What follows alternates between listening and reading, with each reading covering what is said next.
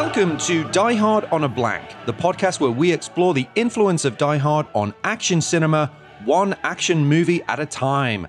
I'm Philip Cawthorne, and with me as always is Liam Billingham, and today's film is The River Wild. It's Die Hard in a dinghy. It's Die Hard on a boat. We debated this one for a while, and Phil wanted me to go with Die Hard on a dinghy. So we're going. I'm a fan of alliteration. I'm all about alliteration. You're a writer. You love an alliteration. Love a little bit of alliteration. Love a little alliteration. You know what else I love? Special guest. Our special guest. Our special guest. I love our special guest too. Our special guest is one of my absolute favorite people, and he's in the dinghy with us. He is, in my opinion, the king of movie podcasting. He's made some of the great shows. And he's here with us right now, Blake Howard, ladies and gentlemen. Oh, stop. Blake, stop. You stop. You stop. You stop. Oh, I my can't goodness. handle these many compliments. Throw an insult at me, for God's sake. I don't have any. You put me on the spot. God damn it. Thank you, gentlemen, for inviting me along to your little Die Hard on a Blank, incredible cachet of movies, some more tenuously connected to Die Hard than others, but I'm really stoked to be here for The River Wild. I have a huge affection and love for this movie, and I was so excited when I looked at your little list of movies that you're covering. I was like, I really want to do that one. I love that movie so much. I have so much time for it. I love Curtis Hanson. I love the actors. Meryl as action star. Gimme. Love it. Yes. Great. Has it always been a big movie in your life, or was it something that you just like dip in and out of? What's your relationship with it over time? Because this was an interesting one that you were like, I want to do that one, So I'm really interested to unpack why you're so passionate about this movie. Well, so Phil, when I was growing up, my brother worked for a video VHS and DVD distribution warehouse. And one of the perks of his job was that they used to send out, I know this is going to sound really old, so I apologize to all the people listening. This is a 35 plus dude show. So he worked for that warehouse, and what they used to do at video stores is they would send out time code videotapes to the video stores as like a perk to say, hey, like how many copies of X do you want? So they'd send out, not everything was Jurassic Park, which everyone bought. It would be like, okay, what do you want? And so as a perk, my brother would get the time code videotapes. And so we had a really amazing collection of movies from really 1992 up to like 2001 for Warner Brothers, Paramount, Village Roadshow Pictures, New Line, Miramax, like everything in that period. I almost had every single thing that was released. We had hundreds and hundreds of VHS tapes. And one of them was The River Wild. And so I had a copy of it. I watched it, and I immediately, I don't know whether I was the right age or whatever, or maybe it was like the right adventurous sort of thing. I was a very outgoing kid. We lived near the ocean. I used to kayak. I used to sail. I surfed, did surf lifesaving, played sport, very active. But I also used to watch a ridiculously unhealthy amount of movies. And this was one of them, and I loved it so much. And it kind of, for most folks, if they didn't get grabbed by a Meryl Streep action movie, no one was doing that in my local hometown. They had no one had hired this movie that I knew, but I'd watched it 15 times. And so I really loved it, and I watched it a lot when I was growing up. And then it was only kind of recently, sort of around, it was like osmosis. It was around your show, and it was one of those, I don't usually like to buy stuff if I have to buy stuff, I do like buying it on iTunes or whatever. And they had a special of 90s, and they were going through every single year, and they're only $5 for all these movies. And I was like, okay, well, I might check out what they've got and see if there's any bargains. And The River Wild was one of the first ones in the 1994 aisle, if you like. My son calls them aisles. Go to that aisle. And I went click, and I was like, yes, that's 100% purchase. Bought it, and I was just so pleased that it totally held up. Oh yeah, and yeah. So I've had a long relationship with it, and much like anything that I know, all the guys, all the guests that you guys have had, and you guys particularly, it's this movie just makes all movies today look like a bag of shit. It looks amazing. It looks amazing, you're like production value, stunts, the cast. Even though it's a small cast, it's everyone's a heavy hitter. I was just blown away, and continue to be. I think it's a really with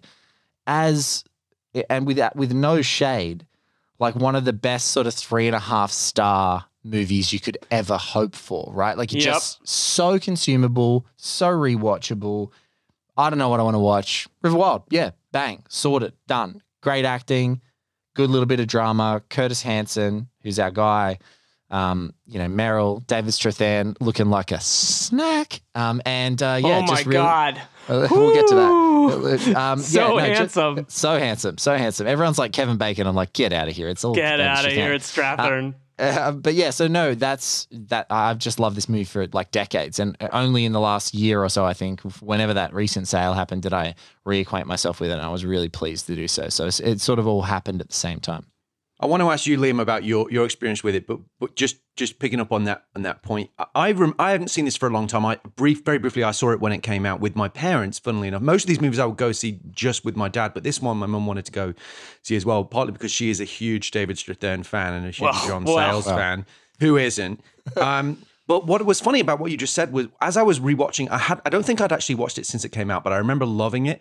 But as it started and the Jerry Goldsmith score came in, I found myself like getting very moved, and that's partly because I haven't slept in 3 years on account of being the parent of a toddler, so my emotions are always at the surface. But I found myself just thinking, movies, man, like this, the old school clash, Universal, Jerry Goldsmith, the way it's shot, the light glimmering off the Boston River, and I was like, oh gosh, inject this into my eyeballs and soul. I love this movie. Liam, you had an interesting story connection with it as well, right? When you first saw it, you saw it with a buddy? Or yeah, I mean, something? I was thinking back. I think I saw this, the demand to see a movie opening night in 1994 wasn't quite the same as it is now, right? To avoid the spoiler culture that we live in. But I definitely saw it early in the run. I have like a distinct memory of seeing it with my friend Brian Fahey, who I needed to shout out because half the movies on this list I saw with him for the first time, and he has not been name dropped. And I know he listened recently and is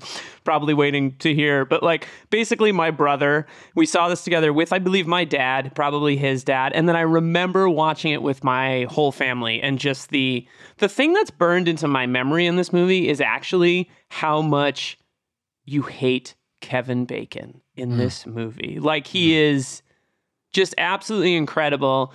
And I hadn't seen it in a couple decades, and then I revisiting it last week for this. Similarly, it was like $3. There's a weird sale happening on Amazon in the US around this too, where you can get like get like Speed for $3 or whatever.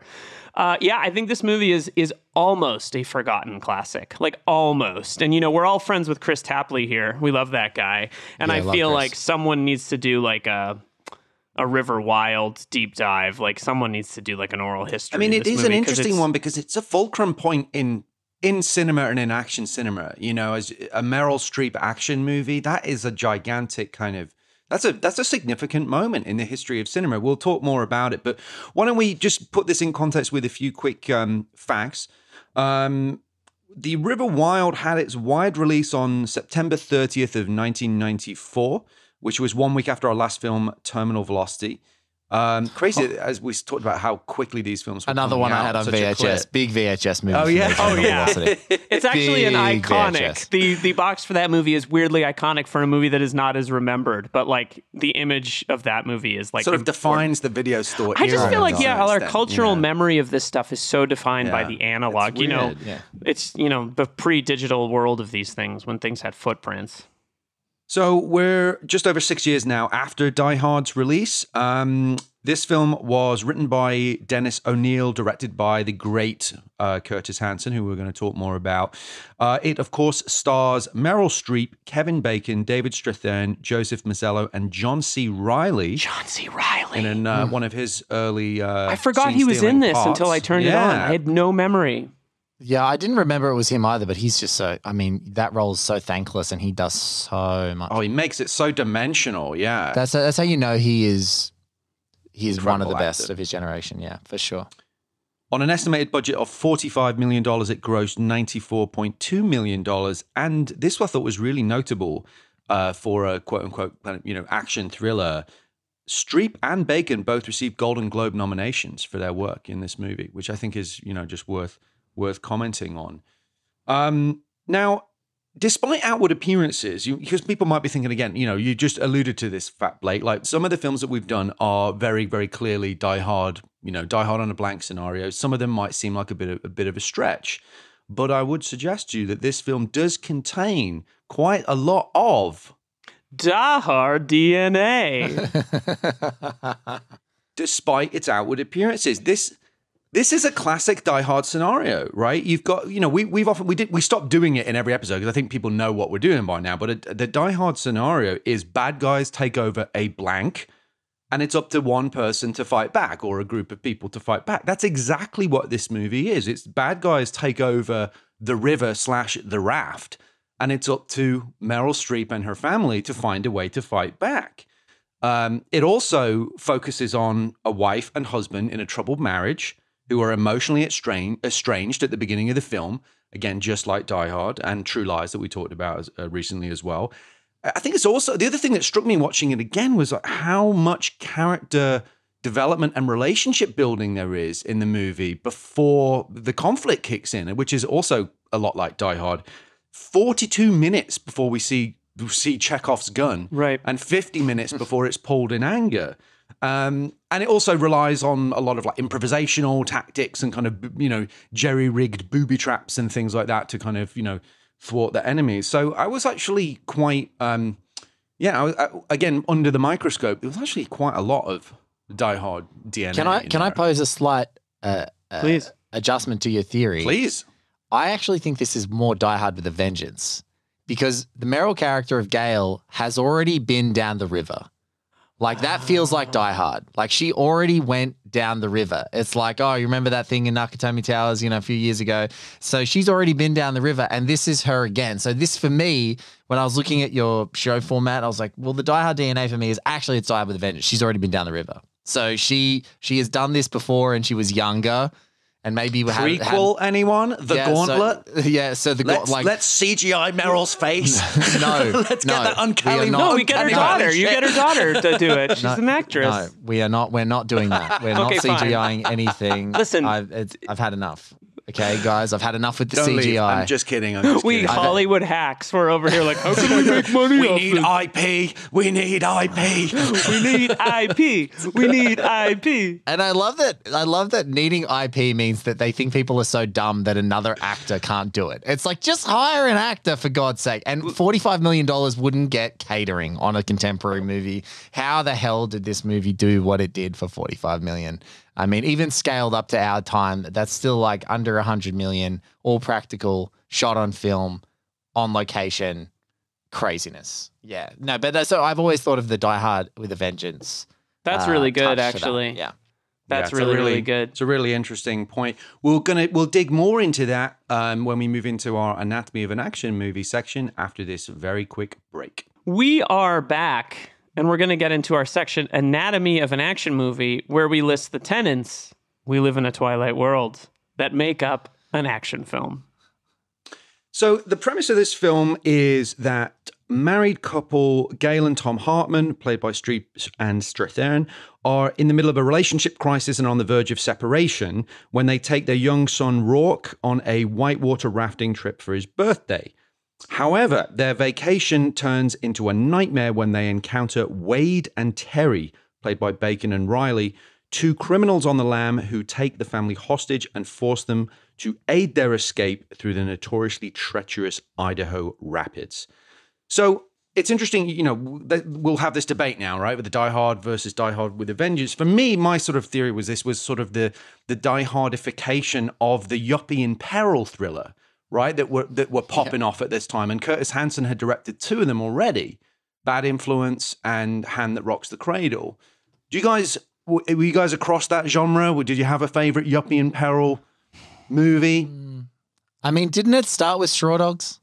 Yeah. I mean, that's a good shout, because I wondered about what would be the beginning. I was thinking sort of Fatal Attraction in that era was maybe the one. Yeah, but true. But you're right, Straw Dogs, because he's like an accountant in that or something. Is he just Dustin Hoffman? He's very sort of, it's similar. Actually, it's a great comp because that's kind of what goes on with the Strathairn arc in this movie. It's sort of the emasculated, quote unquote beta male intellectual is forced to sort of tap into his primal caveman self because to defend the family to some extent. So that's just fascinating. But with the greatest respect to Sam Peckinpah, I think Curtis Hanson actually likes women.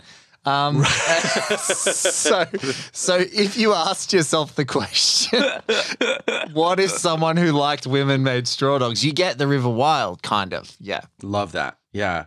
It was such a short-lived genre, though, as well. It was kind of encapsulated that early 90s vibe. It was just Pacific Heights, Malice, Lawful Entry, Malice, Banger. Single White Female. You know, there were so many in such a short period of time. And to me, this fits into that classic mold, but it kind of expands it. And the other movie that this reminded me of a lot was Cliffhanger. Right, it's sort of the open air prison. You know, it's sort of you're expansive, but it's contained because you can't. It's so foreboding you can't escape. And ruthless thieves forcing trained guides to help them, you know, with their mission kind of thing. It sort of had a lot of that stuff in there as well. It also, you know, to expand outside the yuppies and peril thing, I think what I kept thinking about in this movie is in the scenes particularly, because the strongest thing about this movie is the divorce drama at the core of it, right? And I think it's hard to forget Kramer versus Kramer when you're watching Kramer this versus movie. River. Yeah. Kramer versus River, very good. But just this, like, you know, Meryl kind of doing something that she's famous for, and applying it to this action movie template. And like, you know, divorce dramas obviously predate Die Hard, and the fact that this is like Die Hard's kind of a divorce drama with an action, you know, top line. Like this follows some of that as well. And the other thing that I thought about while watching this movie, the other film that I thought about was this sort of family adventure drama, like the most, you know, going all the way back to Swiss Family Robinson, right? Which is was like a big rewatch in my house, the old one. But I thought a lot about. And somewhat was distracted by how homeward bound this felt when the dog is by itself on the river and kind of like running along. And it's the only thing that sort of pierced the framework for me of this movie is I was kind of like, oh, the dog is, I mean, dogs are smart, but it felt a little like of a stretch when the dog sees them and he's following along the river. Like that was one of those moments where it's like the family drama of it kind of like works. It doesn't quite work as well with the like pretty intense action movie playing out on the boat to have the dog running along. But then when Strathairn gets separated from them, it really starts to cook and it works really, really well in that area. But there's like a whole bunch of different connections that this movie brings together, whether it's, you know, the yuppies in peril or the divorce drama, or even things that are happening around this time in terms of like children's entertainment. And not being afraid, I mean, especially it's the casting too, right, of young Joseph Mazello. It's like, we love to see this kid, poor Timmy from Jurassic Park, get thrown into really hairy situations where he almost dies. And we just really enjoy, like back in the 90s, we enjoyed watching kids be threatened with guns and death. And it was fine. It was okay. But now we would just never see anything that is remotely like that. So the movie that's like that a lot is The Fan, where the kid in Tony Scott's The Fan is like absolutely put through the ringer. Yes. You know, to the point it's like really uncomfortable to watch. And I love that movie. But you're right, it was like that was part of the tapestry of 90s action cinema. Yeah, Last Boy Scout too. Yeah, absolutely. Every Shane Black movie usually has like some sort of preteen or young kid in jeopardy. What do you think about? Well, I had a question. I just wanted to pin you down, Blake, about Curtis Hanson, because you said you're a big fan of his, and as we're talking about, he's had a somewhat of an eclectic filmography, and he worked on a bunch of stuff before he was directing. There were some pretty interesting credits. What's your take on him? The 1987 movie. So I watched this. This is really to sort of like, we've gone from 90s videos to pandemic film clubs. I have a group of friends, really great bunch of writers and film critics and stuff like that. And we sort of programmed a series of movies we would watch on a weekly basis and catch up and talk about them. And one of the movies that had a big impact on me was a blind spot for me, which was Curtis Hanson's The Bedroom Window from 1987. Yes. Curtis Hanson at that time was sort of like a Hitchcocky kind of acolyte guy working in neo-noir and noir adjacent films, and that obviously prepared him for what is his masterpiece and career-defining film of LA Confidential, because that movie is just unfathomably great. And then he kind of bounces around. I think people just don't know what the hell that they want to do with him, really. But he wrote Never Cry Wolf and White Dog, Silent Partner. So he's kind of got a noir brain, and he's very much that Hitchcock acolyte. So I think, while I don't think like pound for pound every one of his movies is really good, the ones that feel the most true to his voice, that have that kind of noir, crime, Hitchcock, classic Hollywood feel, all work like incredibly well. And if this was a movie about a family that was being held hostage in an apartment, it would be a noir. And if it was, and now that it's on a river, it has a whole action element, which, significantly increases the stakes of, like, as a director, how you tell that story, because it's so incredible. But yeah, I find the more in touch with noir he is, the better he is. And so for me, like, in his canon, I can watch LA Confidential and The Bedroom Window and The River Wild like all day. Like, he's got 3 stone cold like movies that I just classics in my opinion. And yeah, so he's always kind of there.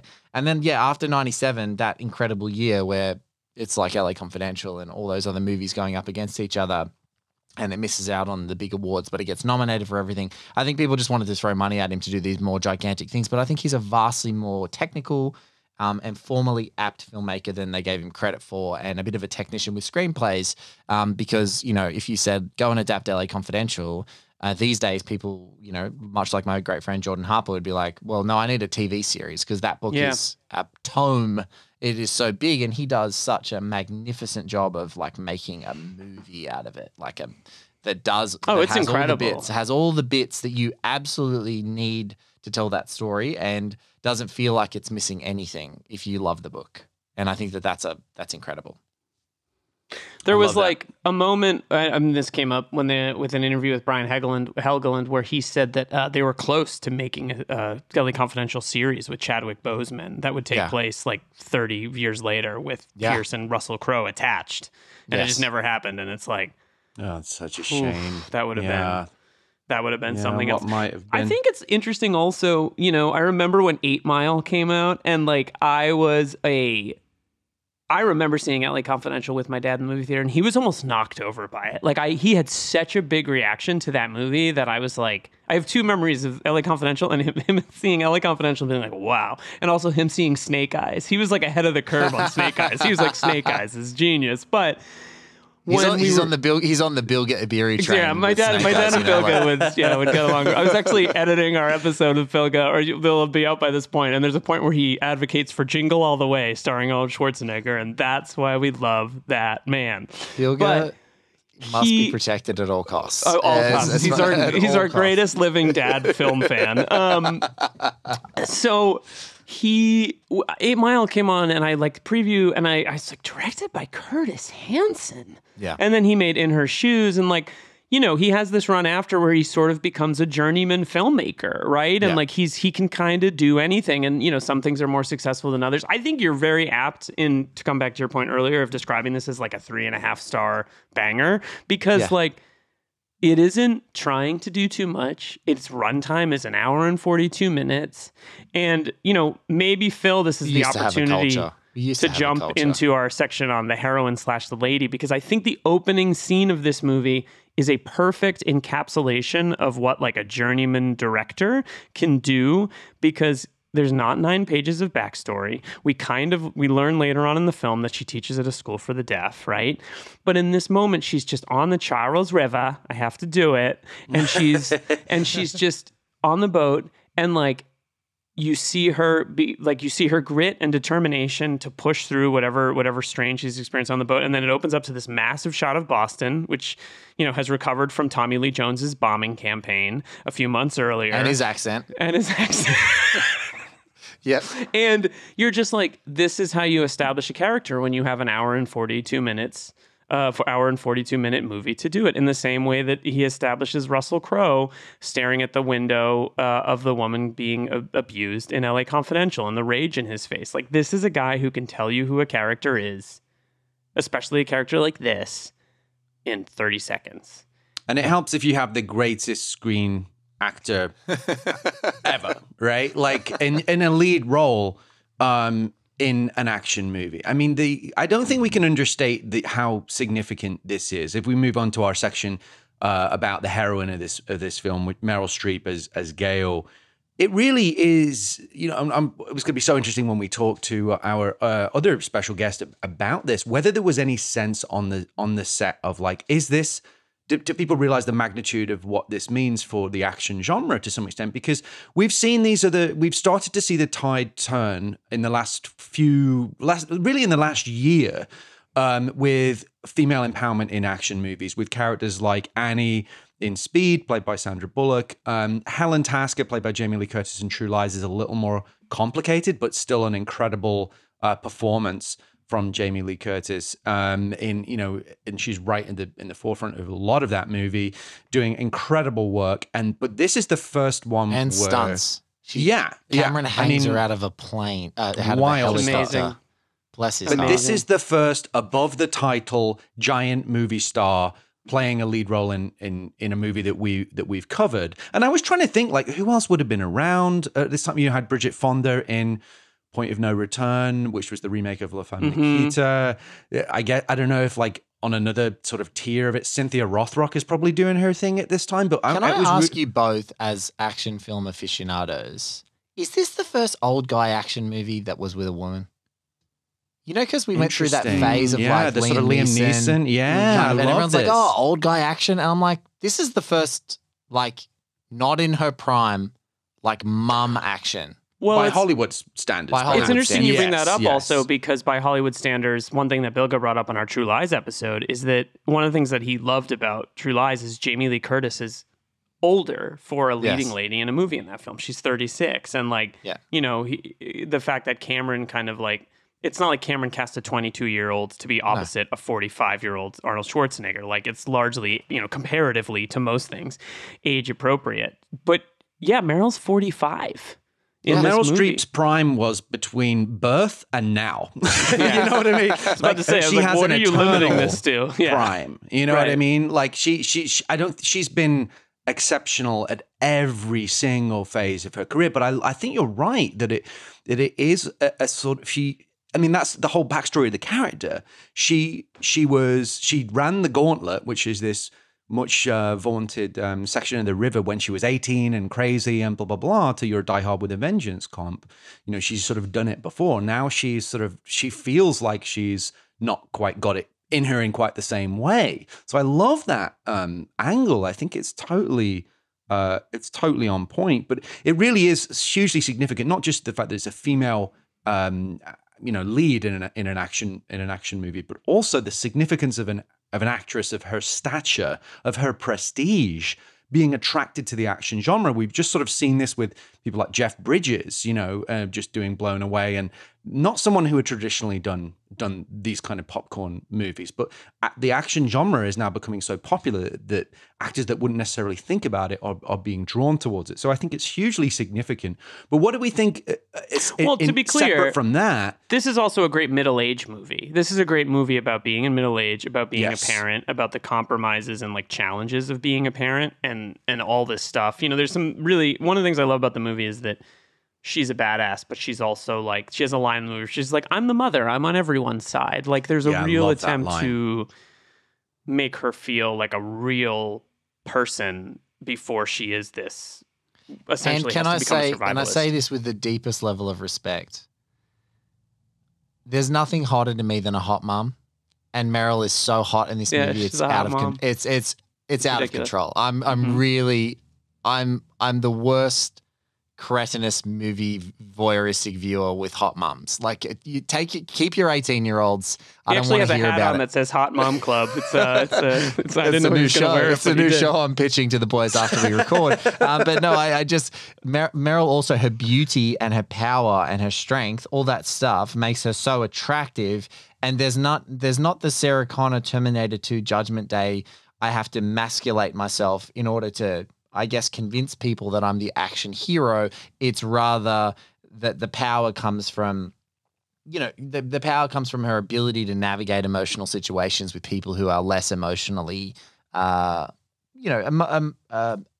have a less emotional intelligence than she does because she's vastly sharper with that. And yeah, that's what I think it comes from. It's like strength and beauty. And there's the balance that she strikes between determination and tenderness in this movie that just makes her so attractive in every possible way. And obviously they do play with that, her level of attraction and in Kevin Bacon's inherent creepiness. Yeah. Like I think that's something that she's able to do, and that's why she's the perfect protagonist for this movie, is because she's able to chart that course, and she's literally charting the course for the whole movie, and you're on her ride, and how everyone is interacting with her informs how much of your experience is good, bad, emotional, heightened, thrilling.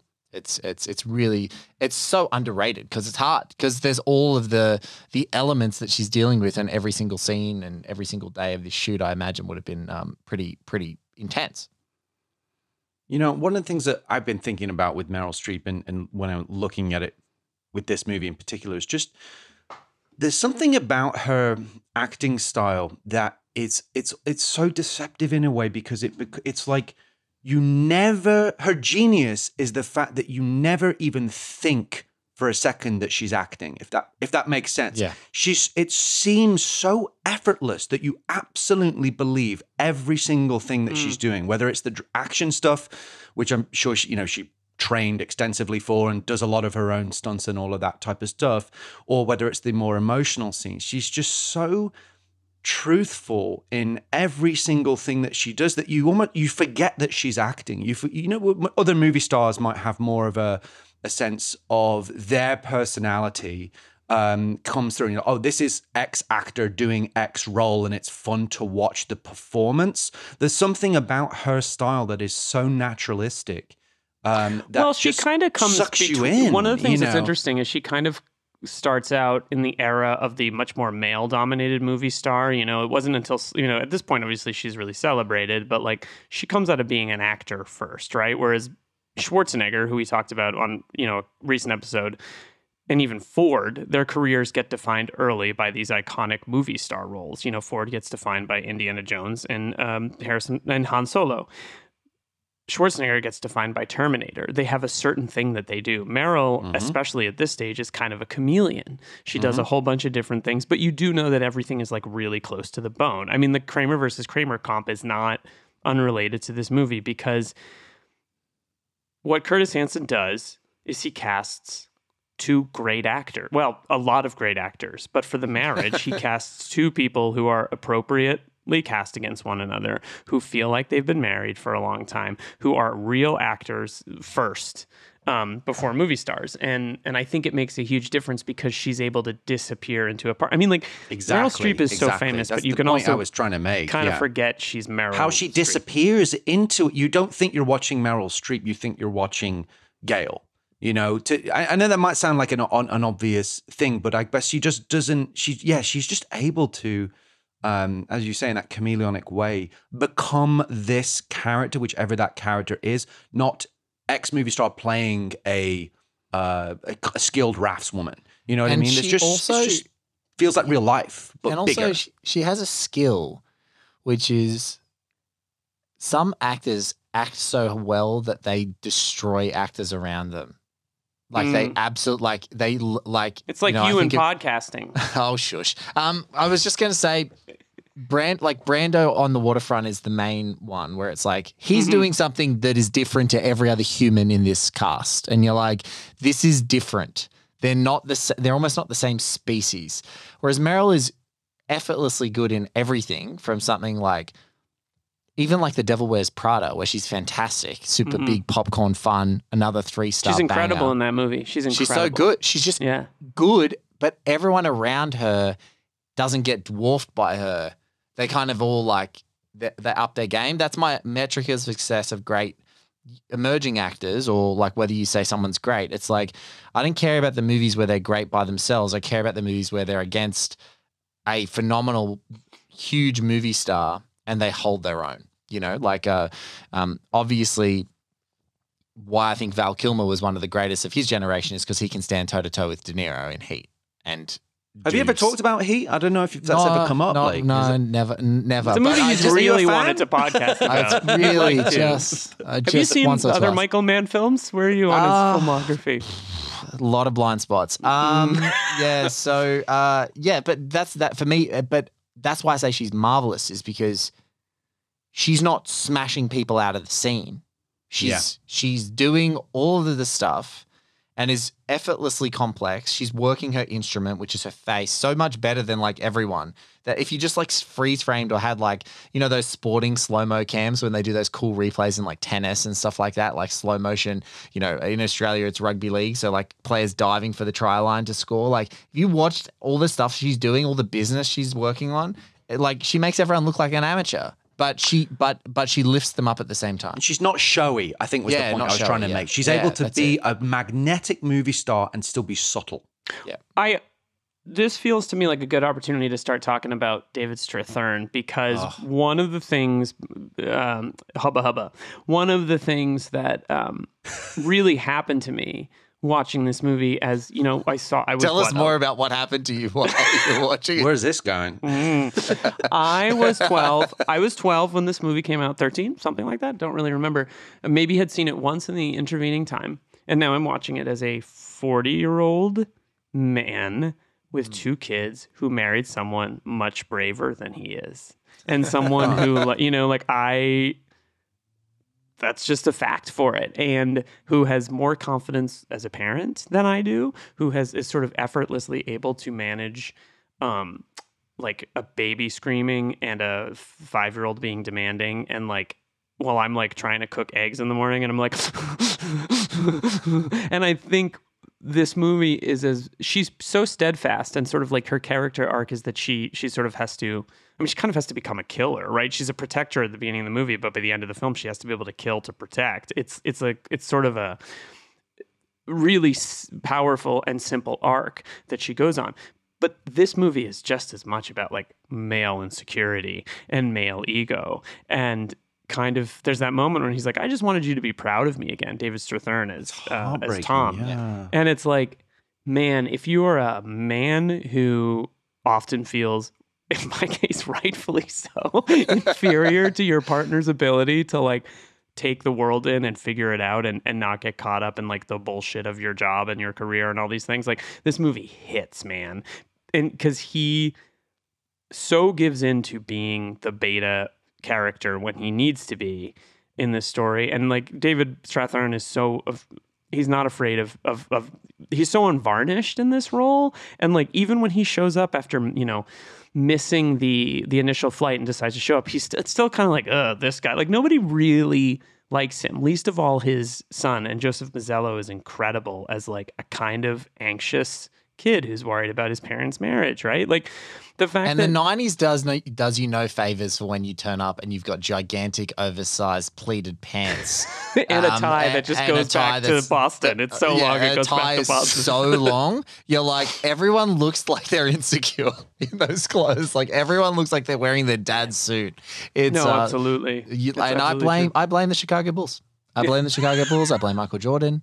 For oversized suits that somehow I will say, striking men all got away with, and as a recovering man who was dressed in the 90s by Boston parents, the suit that is too large for you is a trope. It's part of being raised there. Is that I don't take it personally. I don't take it personally. Slim fit for me now. I'll tell you that much. But the thing about Strathairn's Tom in this movie is that if you've ever been a parent, you know what it's like to be the one that has to say no and to be the not cool one. Like, you know, as a kid who would very easily get infatuated with dudes that I thought were cool, it's very relatable the way that Mazello, who's this sort of anxious, are my parents going to get divorced kid who I can relate to as well, when he meets like a cool father figure and he's like, that's what I want in a father. But really what you need in reality is someone who's like guiding you and, you know, helping you make decisions. Like the moment when Kit Bacon, who does it on purpose because he's such a shit, gives him $200 and they have to refuse him. It's so powerful because he does it on purpose. He does it to sow division between, you know, him and his father, because he wants control over the situation. It's like And if as a parent, whenever you have to be like, you can't do that, cut it out. Like whenever you're like, we have to leave, you know, the kid's having a great time at a party. And you're like, no, we got to go now. And you're like, you know, trying to get them out of the room without the temper tantrum and all these things. And like having to be the villain because that's part of life. It's so relatable. Yeah. As a parent. 100%. And you haven't quite gotten there, Liam, where I've got the 6-year-old. And now I've started to say, this is not a negotiation. 3 weeks away, buddy. Yeah, you're not far. But I'm like, yeah, my daughter's nearly 7. I'm like, this is not a negotiation. Can we, Dad, we're going in 5 minutes. Dad, can we go in 10? No, we can go right now. What? This is not a negotiation. We're going in 5 minutes. Okay, Dad, because I get to be the one that has to play hardball, but that's because I know that that's the role that I fit better because my wife is the great, like, I can manage the emotions and stuff. And sometimes there needs to be we're doing this. And and you're so right about, that's what's so cool about the baking thing. It's control, but it's so great and it's smart and it's wily because it's like, how do I get one more person that I can influence on this trip? Mm-hmm. One more variable in this situation under my control. And with a kid, money. Man, like you give her like a small kid hundreds of dollars and let them touch something dangerous. It's like, wow, and give them a secret, don't tell them. And that's just like, all that stuff is so hyper manipulative and crazy that you're like, oh my God, that is, you know, really smart writing as well as just terrific performances all around. Well, should we move into our section then about the villain, which is Kevin Bacon as Wade? Because I to me, he was a great example of the Gruber archetype of the charming monster. Yes. You know, so smart, sort of a shapeshifter as well, how he was able to pretend to be compassionate as the circumstance dictates, you know, for whatever his objective is. And Kevin Bacon being such an incredible actor that by the end, that end scene where he's trying to convince Meryl Streep not to shoot him, you actually, I don't know about you guys, but I actually found myself he's amazing, being so taken in Gail. by Wade's performance. I'm sorry, Gail. It's like, he's so convincing in that scene. And obviously it's the character that's acting as well as, you know, so it's a layer on a layer. Again, going back to Rickman, like I think of Rickman because of the scene where he's pretending to be the hostage and, you know, how he's able to adapt according to circumstances for whatever his ultimate agenda is. So again, obviously there's not too much, you might think they're sort of apples and oranges, you know, on face value, but there's definitely some echoes there. And also the fact, but what it does have differently to this point about, which again, I think goes back to things like Hand That Rocks the Cradle, where a sexually threatening figure comes into this family and presses on any fissures that are there, right? Because there's a definite, Wade is an alpha male. David Strathairn's character is not.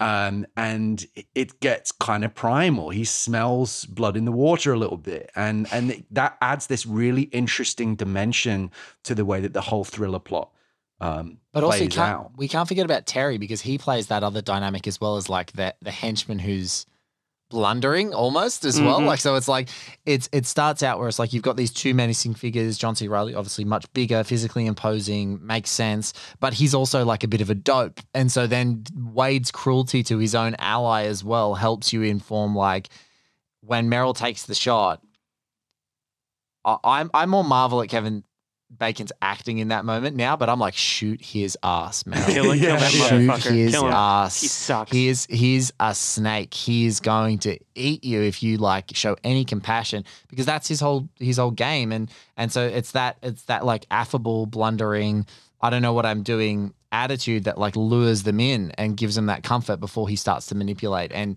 you know, and you can't forget about William Lucking's Frank, who is the shot, overweight, bloated, drunken, you know, sketchy looking guy who's with him at the beginning, who then just disappears. And the dog finds his body, right? Yeah. You hear a fly buzzing in that shot, which is it's great. It's really great because you never actually, I don't think, see his body. You don't necessarily. See it. It's just but if you're paying attention, or a pile of like trees, leaves have been sort of over him, and there's something going on, but you don't actually see his body. No. You know, there's two things this movie does too that feel like really kind of ahead of their time. Well, there's a bunch of things, but one thing that feels really ahead of its time is the is the pure gaslighting. Like he's such a gaslighting piece of shit. And great. we have a word that we use much more commonly for that than we did before. And the other thing is the moment with Benjamin Bratt where it's like he's racist. He's an outright microaggressive. It's not a microaggressive. It's an aggression about like, you know, being how hard it is to be, what does he say, black or Mexican in America? And it's just like,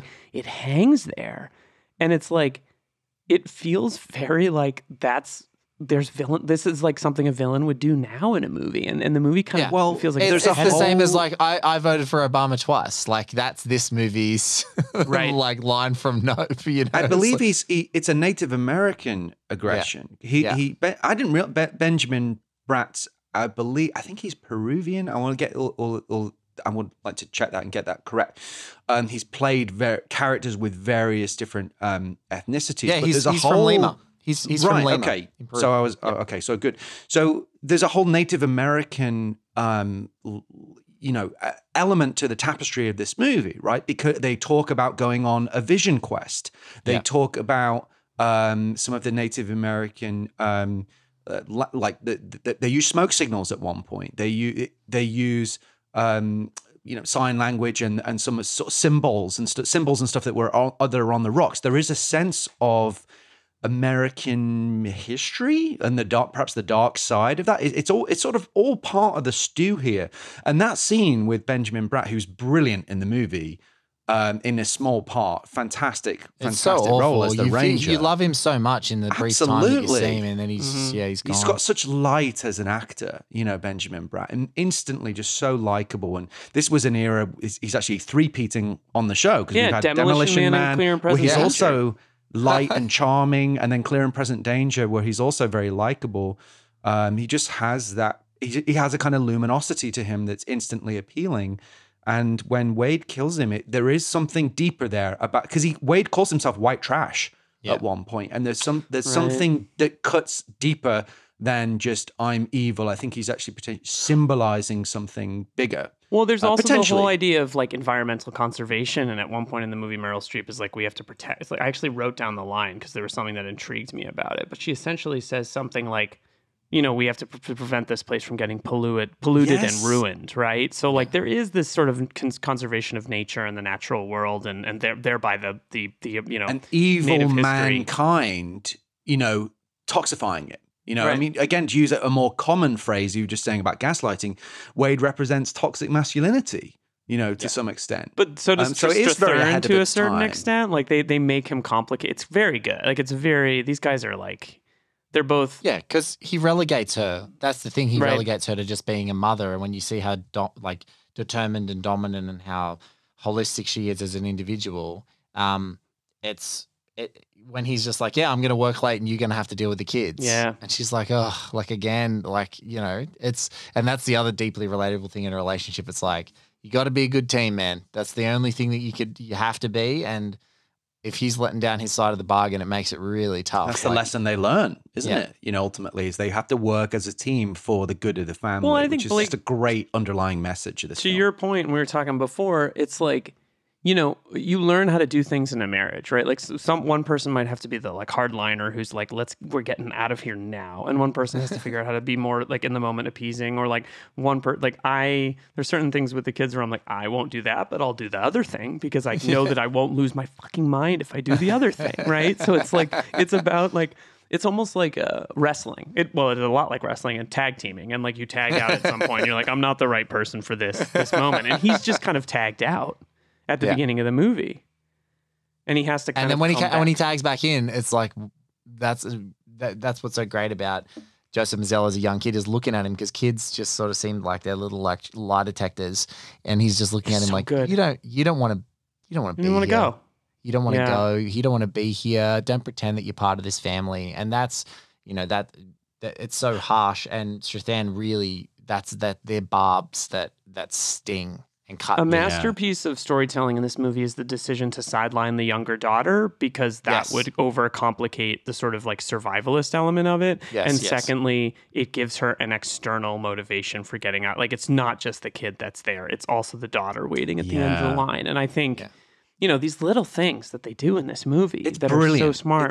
This movie fucking rules, man. Like, everyone should go and see this movie if you haven't seen it. It's all right. That's it. Let's wrap it up. Thank you, Blake, for an this. hour and 42 minutes. Watch it in an evening.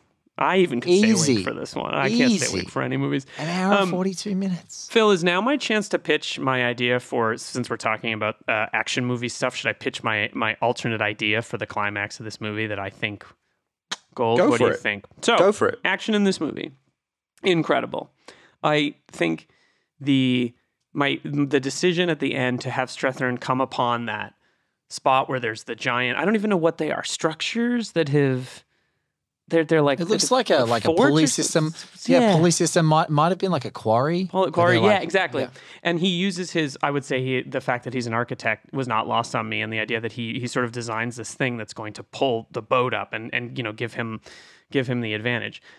I think that sequence is really cool. It does lean a little bit into the like Home Alone family adventure of these kinds of things. And my theory, and I think it's an expertly staged sequence, and it's great, is that I wish that had failed and it didn't do what it was supposed to do, and Strathairn just has to jump in that boat and like really step into the role of like, I'm the alpha male now. Like, I almost wish it wouldn't have felt. It would be like Holly beating up Hans Gruber. Like it's a step. It's not his movie. It's not his movie. That's true. Yeah, I think you guys are right. That's the only reason why. Because I think if he was the lead in it, then yes, because that's the Straw Dogs thing, right? Yes. The emasculated beta male who has to, is Can I just say sorry to overpowered, all Peckinpah fans about what I said earlier in this podcast? About Peckinpah? No, you're absolutely on the money.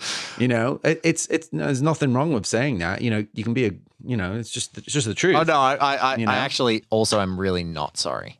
Because all I can, just like the Master Bilgerabiri, all I can be is what I love unabashedly and earnestly. That's an opinion, and I still love Peckinpah. So there you go. Two things can be true. Look, right? as dudes that do a podcast about action movies, you have to compromise some of your politics and beliefs like on a pretty regular basis to really, dig into it. It's part of the ballgame. But I do agree with you guys. I think the reason they don't do that, and it's logical, is because it is not his movie, right? Like, it's not his to overcome. But I think otherwise, speaking of action sequences, the moment where he's hanging on the side of the cliff and waiting for the boat to go around the corner is like way up there for me because it generates suspense. I want to talk about that because that's a direct comp to another film to First Blood, which involves a long sequence because basically in this film you have an architect becomes John Rambo for an entire subplot, and First Blood literally has a prolonged and very tense sequence with Stallone clinging onto the granite mountain, and of course First Blood being one of the major influences on Die Hard. So there is, there's a bunch of those movies that are in that survivalist mode where this, I think, traces some of its lineage back to Deliverance, Southern Comfort to some extent, or that's more of an ensemble piece, and First Blood. But I think the action in this movie, I mean, it's hard to sort of separate specific Southern Comfort sequences. is like Southern Comfort, for folks who haven't seen it, a fantastic Walter Hill movie, and it would be like if every character was Wade and Terry. Yes, like they're all awful. They're all the worst. I've not seen this movie. Wow. 8 of the worst human beings in the world are so unlikable, and yet the film is dynamite. It's fantastic. Yeah. Wow. It's a big examination of like masculine energy and in all its forms, and it's unbelievable. Fred Ward.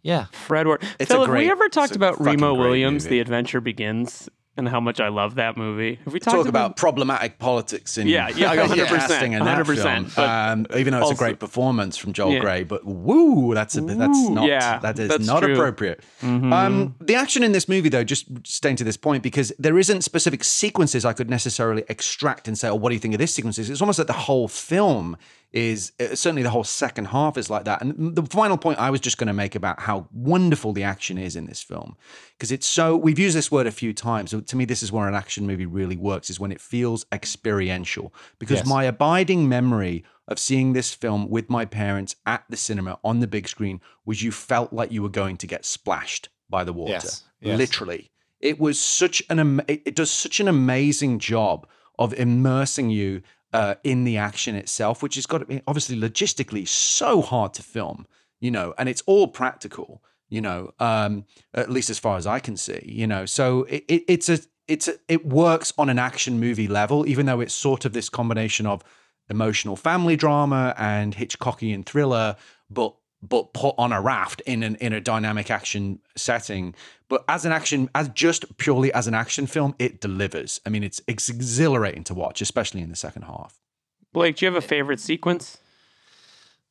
Oh, you can say no. It's okay. No, it's hard because there are the smaller moments so from like a more dramatic touch, I love the scene where Wade is being taught to fish by Gail and what that tension is doing. I think it's just an actor's masterclass of the tension of the movie in that instance, where Gail is so like warm and has such a good view of humanity to a large extent and she's had experience with sort of dirt bags in her past that she's like, oh, he's harmless, and it's sort of that interplay. And I love all of that triangulation of like insecurity. This guy's dodgy, but he's also hitting on my wife. So I don't know whether I'm just feeling something that's not there, all that sort of stuff.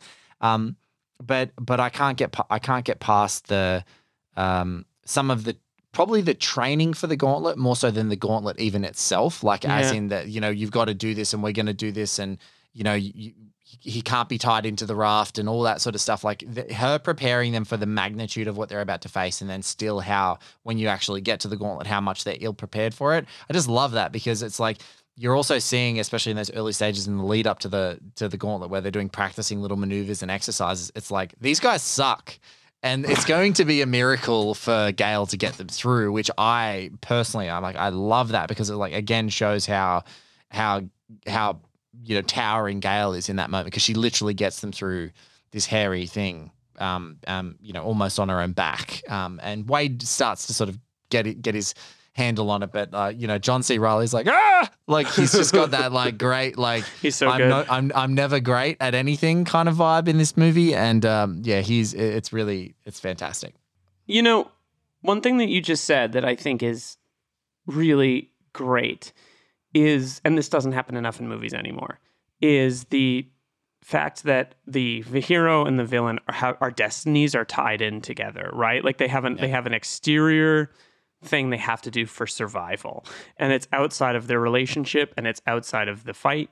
And so when they do survive the rapids, like seeing the heroes and villains celebrating together is something that I feel like is lost in these movies a lot of the time. And it really works for me because it complicates. And I feel like as a kid seeing that, I was kind of like, oh, as a 12-year-old, like the world is not black and white. It's gray. Like there are times when you need to rely on people.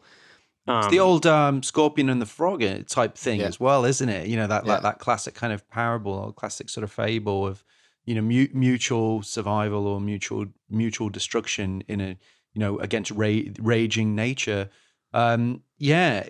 This movie's fucking great. I just got to say it again. Just the more we talk about it, I'm just like, this screenplay is incredible. It's great. Yeah, I didn't know if you were a fan, Phil. It's been hard to tell. It's so fantastic. I love this movie so much, man. It's just wonderful. It really is great. Should we put on our rafting gear? Is it time to get to suit up? Let's raft down the LA River to the Oscars. You mean run down the river, the LA River? Because there's not much water there. We're just running along the river. We had a storm recently. Might be some left. Oh, did we? This is the Die Hard Oscars, a.k.a. the Action Movie Awards, hosted by Phil Gawthorne, noted screenwriter and podcaster. Hello. So the first award is the John McClane Yippee-Ki-Yay Award for Best Line. I have 4 nominees, but feel free to add any if you think of any. But the one I had you already said, which was, I think, a really great line. I'm on everybody's side. I'm the mother. Which is kind of like... Good line. Theme stated to some extent. Just really, really great. And she does it in her throwaway way that isn't like putting a highlighter pen over it, but it's just wonderful. The other line that struck me was when Gail says, you don't command the river, you let the river command you, which I think was also, metaphorically pretty interesting.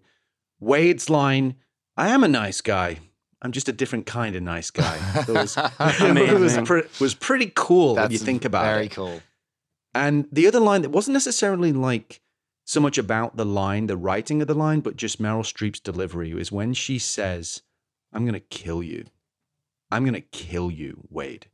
Like, and it's way before the end of the movie. And it's said with such sincerity and potency that you just know this is absolutely the God's truth, you know, and it's going to get delivered by a fucking thunderbolt at some point in this movie. I just love her line delivery of that moment. Yeah. I'm going to go with the Wade line, personally. I There's think one Wade other, line. the Wade line rules. There's one other line. Go for it. I'm going to go take a bath. Oh, yeah. Yeah. I'm just like, you know what? Mum and dad need some alone time on a family holiday. There's nothing more grueling almost than the gauntlet than taking 2 children on a holiday or even one God. down a river. And so the fact that they get that moment, I love that moment so much. But no, I love I'm going to kill you, Wade, because at that point, you do have confidence that she can do it. But I love that she sticks to her conviction of like, she is compassionate. She does all this stuff, but like, I'm going to kill you, Wade. Like you don't believe it for like another 35 to 40 minutes that she's actually going to do it. That's my favorite line because I'm going to kill you, Wade. Because it's like, I'm going to kill, like Meryl Streep saying she's going to kill Kevin Bacon ages Yikes. well. It's awesome. Yeah, it's so good. The Hans Gruber Exceptional Thief Award for stealing the film. I have 3 nominees amongst this wonderful cast. Bear in mind, some of them may appear in the next category. David Strathairn as Tom, Joseph Mazello as Roarke, and Kevin Bacon as Wade. Tough category. I'm going to give it to Joseph Mazello. The reason that I want to give it to Joseph Mazello is I think he's like a genuinely good child actor. And I think it's pretty next level. Like his tantrums, when he, whatever you want to call them, when his outbursts are legit. Like I as all parents here, sometimes your children admit sounds and frustrations that you're like, where the fuck did that come from? And it's like he does not give a child performance. He gives a smart, perceptive, thoughtful kind of pre-Spielbergian, you know, or is it the same year? Is it the same year? As Jurassic Park, It's 1 after. year after. It's 1 year after. So, but it feels like, you know, in Jurassic Park, he plays more of a Spielberg-esque kid, right? Like kind of wild-eyed and like, whoa, which of course makes sense for the subject matter. And in this film, he has this quality of like, if you've ever, you know, this is very personal, but if you are a child of divorce or if you come from a home with these kinds of issues, you're always a little on edge, especially if you're living in it and it's very like real and present for you. And his anxiety and his desire to find like a parental figure, especially without his actual father around, is like very real and understated. And I think that just makes it really, really great. So I would If give it he to him. doesn't drown acting alongside John C. Reilly, David Strathairn, Meryl Streep, and Kevin Bacon, then he's a very good actor. Yep. He's very good. That's I'll go with that. I'll go with that. I'd agree. And I do love the many pronunciations of his name. It's Roarke and then Roarke, like Kevin Bacon's like Roarke, like starts like. Well, that's the putting some shucks thing mustard that on it. Kevin Bacon does.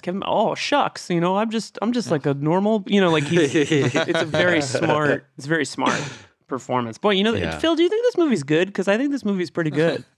Yeah, it's okay. No, it's so true because often kids on screen can be annoying, especially if they're being bratty or whiny, as he is forced Kids to be. are annoying though. But he's not. Like we have to like so annoying. Hot take. Kids can be super annoying.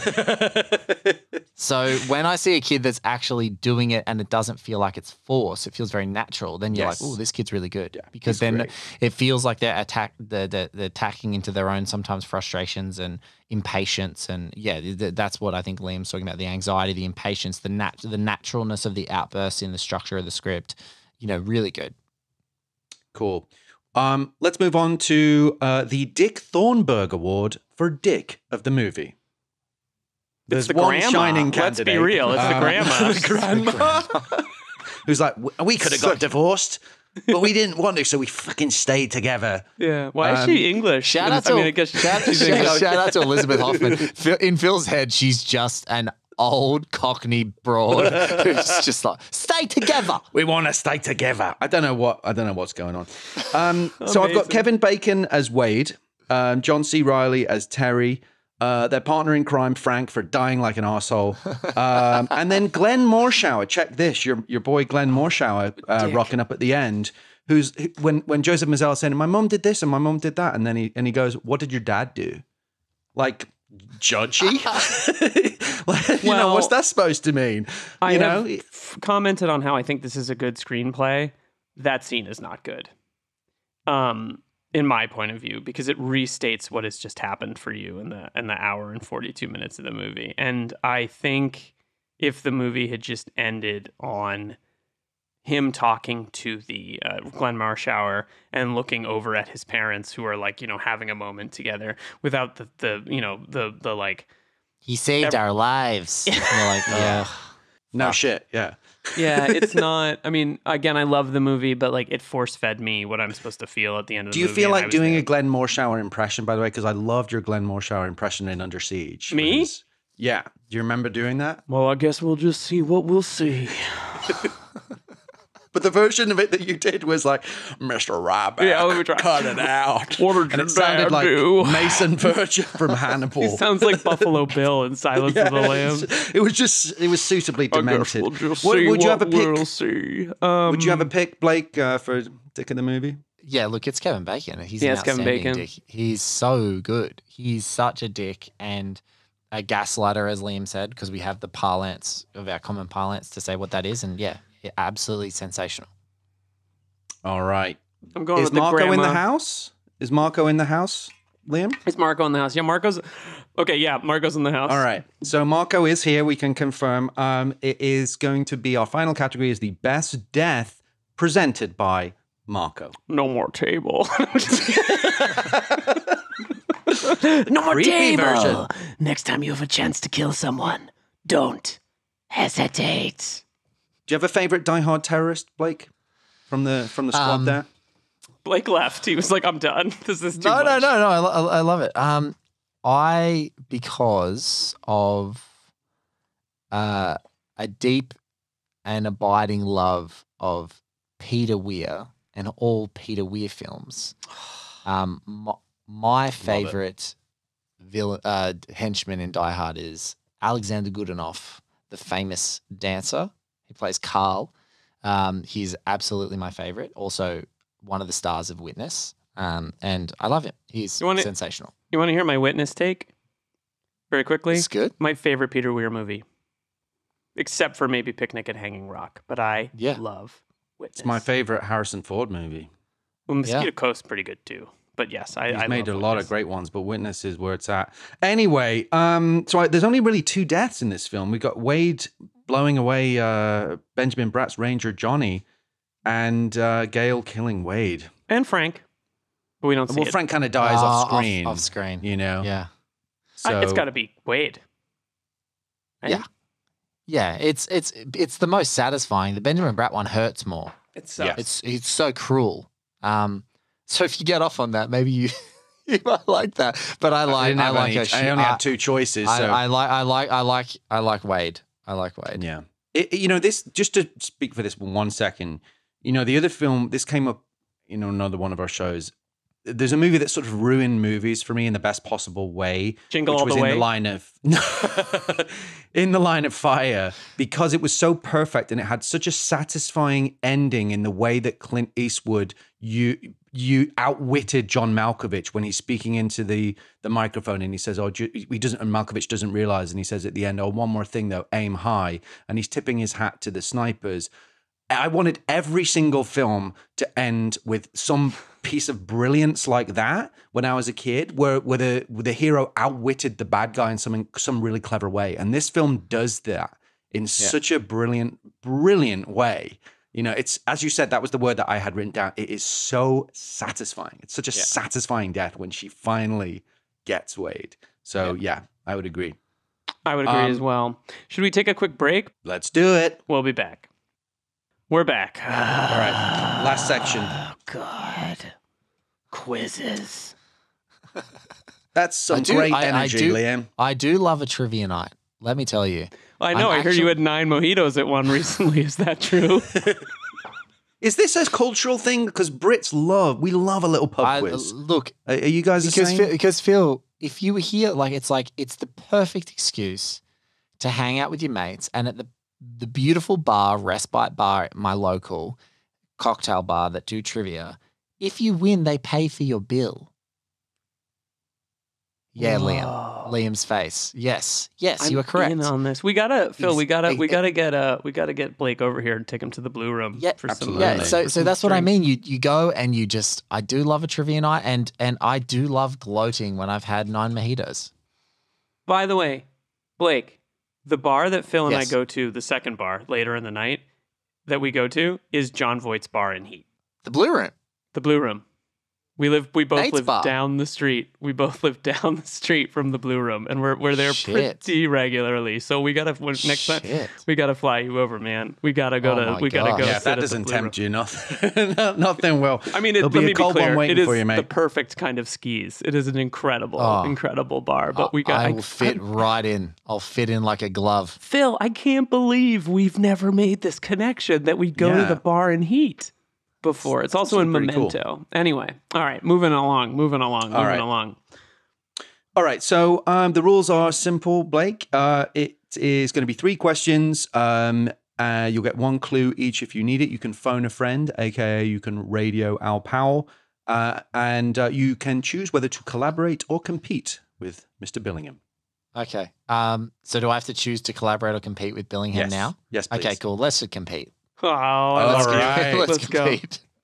Okay. I'm gonna get my fucking ass Fingers on kicked. buzzers. All right, let's do it. And remember, this is for the listeners at home too. Okay. Okay. So Question don't number jump 1. immediately down your throat with the answer to the question. Do you if have I to know. answer like Jeopardy? Because I'm not good at No, you just have to say those. Oh, okay, cool. Usually that it's really just- confuses the shit out of me. I'm sorry. I might Bing, be bing, because bing. I'm from the colonies, but I'm like, I don't know how people answer like that. It freaks me out. Yeah, Just that does say the kind of answer. messes with my melon as well. Right. Which 3 principal actors starred in the 2023 reimagining/sequel entitled River Wild? Bing, bing, bing, bing, bing. Oh, you got it. Taron ahead. Killian, Adam Brody, and Leighton Meester. Is Oh my correct. God. Have you guys seen it? You said No, I it's haven't pretty seen it. good, right? It's I haven't seen it yet. great. Okay, It great. I'll is check it out. best be described as like inspired by the River Wild. Like it's a very different story.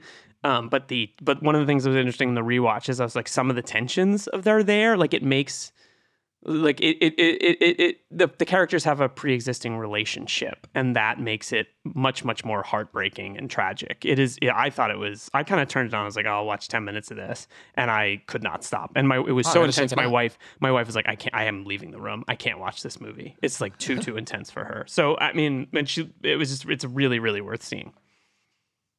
All right. Question number 2. Meryl Streep has received an astonishing 21 Academy Award nominations and won 3 times. Which films did she win Oscars for? Bing, bing. I think it's Sophie's Mm-hmm. choice, Correct. the terrible Iron Lady, Correct. and Kramer. Is correct. Yeah. Bravo, sir. Bravo. Yep, Yeah. that's right. Yeah, Kramer Iron versus Lady Kramer, is a Sophie's tough Choice, hang. and the Iron Lady. Iron Lady. Never watched it. I'm not, as you can imagine, not really interested in the Why not? veneration of a certain politician. I'm not really interested in Margaret Thatcher. Can you tell by my accent? Yeah, agree. No, But but still the love movies, Meryl. Still love Meryl. Meryl rules, but she could have gotten 10 other Oscars in that 21 Yeah. easily. You know what movie she's incredible in that is unsung is Steven Soderbergh's film The Laundromat, which if you have not Terrific seen in the it, It's Laundromat. excellent. Terrific Yeah, in the Laundromat. it's a great movie. yeah, Great it is movie. a great movie. Really great, Great movie. Steven Soderbergh's just like this. Here's another great Bing, bing, bing, that bing, no one bing, sees for like 10 years. I'm like, holy shit, this was Yeah. awesome. And you're like, yeah, no shit. I feel like in 5-10 years, people are going to be like, we all slept on Kimmy. And I'm going to be like, not me. I watched it in a row twice, 2 times in a row. All right, so the scores are tied. which makes the final question have very high stakes as we move into convoluted corner. The most tortured trivia questions you can imagine. Now, I have to say, I'm really director in the River Wild. No. This is my best work. Okay, this is the best thing I've ever done in this life or the next podcast. So I feel a little okay. Here we go. Kevin Bacon plays the villainous Wade in The River Wild. Bacon would go on to appear in 2 similarly named films, playing 2 very different police detectives in both. Can you name the 2 Kevin Bacon movies with titular similarities to this film? Ding, ding. One is Wild Things. Is correct. And, God, I don't know the other one off the top of my head. It's Mystic River. Oh, Mystic is River. Right. Damn it. Well, we have Wild to share Things that one. and Mystic River, so it's a tie. Is that my daughter in there? Is that my daughter in there? Oh, So good. So good. How weird is that, though? The River Wild, Wild Things, and Mystic River. I thought that was pretty interesting. He's All great right, in all those movies, by the way. He's so good in all those movies. Mystic River is banger. Yeah, Mystic River rules. Mystic River's fantastic, yeah. And he hangs dong in Wild Things. Bless your heart, Kevin Bacon. Bless your heart. Alrighty, Roo. First time someone said hangs dong on the podcast, so I feel like we've hit that's a good one. Blake, is there any other final thoughts that you have? Anything you want to tell us about? Any cool shit that you're up to right now? Anything you want to? This guy always has the coolest shit. Okay. Really quickly, I just wanted to say that I've watched, very pertinent to this show before I do any plugs, I've seen the Die Hard with a Vengeance way more than I've seen Die Hard. Which and that's because of that VHS thing. Like, we got Die Hard with a Vengeance, and I didn't have the original Die Hard on VHS for a long time. So I just want to say that. So firstly, thank you for having me on the show. Thank you for indulging me on this great Curtis Hanson movie, of which I love very much. As far as plugs, okay, here we go. Podcaster and Commander has got 3 more episodes to go. I've cut, it's going to be 7 episodes. 7 is Lucky Jack's number, so we're doing that. The final episode has an interview with Peter Weir, the first he did in more than a decade with any person. Whoa. It's short, but I happened to get my hands on his home phone number by accident and then called him. That's weird when that happens by accident. It's just so weird. And yeah, I got it. Thank you, the Directors Guild of America, for putting Peter Weir's phone number on the front page of his profile and then swiftly taking it down after I called him. So that's really cool. That's going to conclude by the end of this year. Or in the next month or so, that's going to be concluded and we would have done that. But I will tease, I may not be done with Weir. Just as I do with some other filmmakers that we cover. The next one is I'm producing a fantastic audio documentary series called The Great Henson Caper, 12 episodes on the life and career of Jim Henson and all of the films and projects that he directly was involved in, not so much the Muppets that go beyond or things that he wasn't directly involved in. We're up to the Great Muppet Caper episode as the time that we're recording, so just putting the finishing touches on that before it is released. At One Heat Minute Productions is where you can find everything we do, oneheatminute.com. And towards the end of the year, which will travel all the way into like early February next year, Jen Johans and I have been doing what's called the Midnight Run Through, which is 12 episodes on Midnight Run, usually featuring dynamic duos talking, because obviously one of the great dynamic duos of all time is Charles Grodin and Robert De Niro. So we've already recorded lots of episodes of that, which is very exciting. And it's conversational. It's a show, but it's also we've been waiting for the strike to end because we have there's so many phenomenal actors and things like that who are no longer with us that can't be a part of it. But we have a lot of great voice actor friends who are going to be recreating some of their great interviews and discussions for us as part of that show. So that's the tapestry of that. And then at One Heat Minute Productions, everything else, physical media reviews on Imprint Companion and Blues Brothers, Miami Nice, which is our flagship sort of Michael Mann show, Horny Michael Mann Modern Campfire with my amazing co-host Katie Walsh. Weekly review shows on our Patreon on video, which is just one hot take, so it's tight 10 minutes on new releases.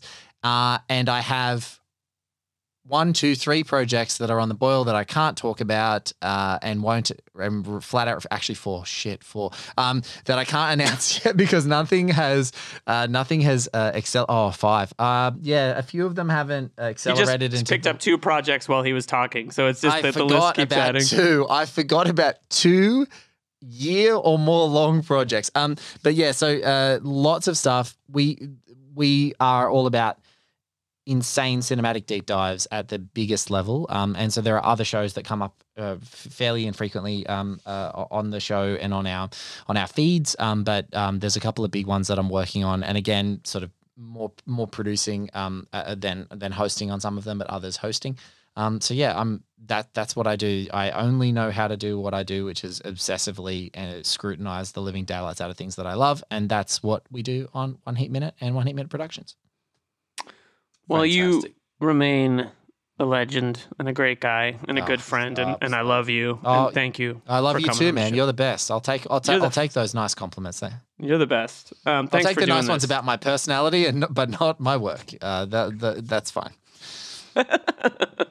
Thanks for doing this, man. Hey, thank you, Phil. It's been awesome. Thank you, Mr. Blake Howard. What a guy. That was great. Yeah. What a coup for us, to get Blake on. His insights were fantastic. So much Die to Hard say. with a Vengeance. More of a Die Hard with a Vengeance movie than interesting take. And loved his assessment of Curtis Hanson's career as someone who kind of walked the line between being somewhat of an auteur and somewhat of a journeyman, and walked that line very skillfully and made a number of extraordinary films and was a really beloved figure here in Hollywood. May he rest in peace, and his memory and his works will be cherished forever. Yeah, great artist. Die Hard OAB on Twitter. That's where you can find us. That's where it's all happening. All of it. X.com. It's all happening there. Popping off. I'm at Liam G. Billingham on Twitter. You can email us, diehardoab@gmail.com. Phil, you're tweeting right now, actually. I am never not tweeting. I'm just like, I'm an ex-fiend. Philbot is just on there tweeting all the time. Now, where can we find you on Twitter these days? At Philip Gawthorne. Interact with me. I need to say something. Every time I think of saying something, I'm like, oh, no one will care. Maybe we'll try to think of some live tweet to do in the new year so we can sort of engage the folks. We should chat about what that might be. It is. Yeah. At us and tell us what you want us to live tweet. That's what we should do. Next time on the show, our Christmas special. Can't believe I'm saying what I'm about to say, but you maybe in the past have been asked, is Die Hard a Christmas movie? Yes, it is. Obviously. What we're going to ask you, with the help of Paul Scheer returning to the podcast, is Home Alone a Die Hard movie? That's right. Mind blown. I made my family disappear. So that's going to be our Christmas gift to you, hopefully. Coming up on our next episode, we're breaking the format a little bit, and we're going to do a Christmas bonus special, and we're going to do Home Alone. We'll be back next time with the Wet Bandits. Die Hard on a Blank is a podcast created and hosted by Philip Gawthorne. Liam Billingham co-hosts and produces the show. Mike Mayer and Michael Sugar are the executive producers. Find us on Twitter and Instagram at DieHardOAB. Rate, review, follow the show wherever you get your podcasts. Most importantly, tell your movie podcast-loving friends about Die Hard on a Blank. Special thanks to Suki Chu. See you next time on Die Hard on a Blank.